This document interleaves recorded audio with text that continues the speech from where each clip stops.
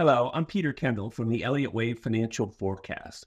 What I'd like to do today is go back in time to October, the October issue of the Elliott Wave Financial Forecast, which directed readers' attention to a likely second wave low in gold. At the time, gold was at $1,810 per ounce. This is the chart the financial forecast showed the following month. In November, EWFF stated, gold is on the move. Gold's bullish potential is large. Prices will rally to new all-time highs. As you can see, gold was just beginning its current advance. As the headline on the chart indicates, gold's wave structure was positioned for a further rally.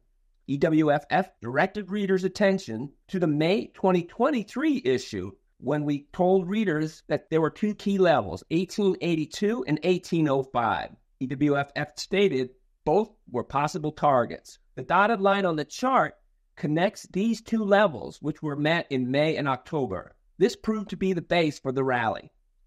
The bottom of the chart showed the commitment of traders data, which confirmed gold's bullish potential. As this more recent chart shows, gold's rally is in fact extending to new all-time highs. This is the latest update from Steve Hochberg's short-term update on Wednesday.